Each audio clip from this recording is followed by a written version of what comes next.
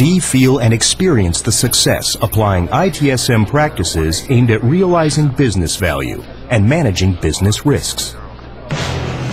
In this dynamic business simulation, based upon learning by doing, participants must work as a team, translating theory into practice, translating business demands into world-class services. In 4 rounds, they must design, build, and manage critical services to support strategic goals. Failure is not an option. Many IT organizations manage critical information systems. Failure is no longer an option. IT is increasingly critical to business operations. IT services must meet business demands. This means that ITSM is becoming a strategic asset. IT services must be fit for purpose.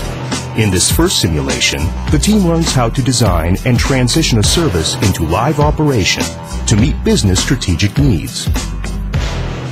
In round 2, the team must support the service as it goes live. They design and implement service operation processes, aligning people, process, product, and partner, and agreeing on service acceptance before it goes live. Calls, incidents, and requests will enter the simulation. They must work as a team, managing the workload. They must perform active monitoring, agree on priorities, and escalation mechanisms to ensure ITSM capabilities are delivering value and not creating business risk. At the end of the round, the team reflects on performance. Did they meet business demands for service quality?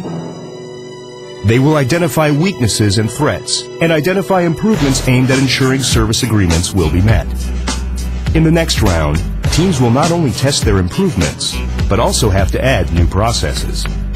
Making changes to live services, managing mission-critical availability, ensuring demands for capacity can be met, and guaranteeing business continuity as service demands increase. Again, the team will reflect upon improvements they made and the impact on business performance, examining their service level targets. They will have to improve management and control capabilities to ensure that their management capabilities are a strategic asset, focused on delivering value in support of business goals, focused on managing risks to business operations, and focused on changing demands and ultimately ensuring business success. At the end of the simulation, you will reflect on how you applied best practices to realize value.